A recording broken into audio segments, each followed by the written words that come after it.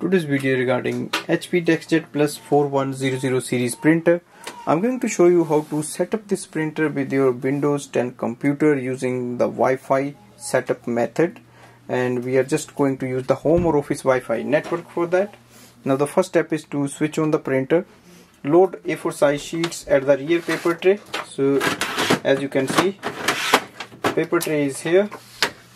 You just have to install the pages, and the paper output tray is this one, which you have to take out. And once we are ready, we go on the display panel of this printer and we have to enter this printer into the setup mode. To enter the setup mode, we need to press and hold the cancel button and the wireless button for 3 seconds all together.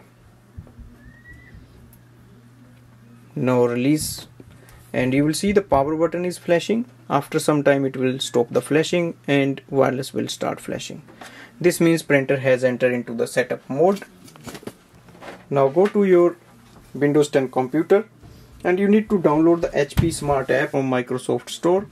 And once you download this app, we simply have to open the app and you will see the plus button or add printer button. So click on that.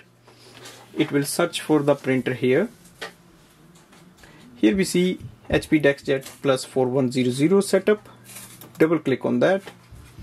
Now click on the continue button and it will automatically access the password of your Wi-Fi network. So click on continue. So in the end you should be able to see that this printer is connected to Wi-Fi. In case you feel any error in the connection, you simply use the USB cable, and which is quite handy to connect your printer for the Wi-Fi network.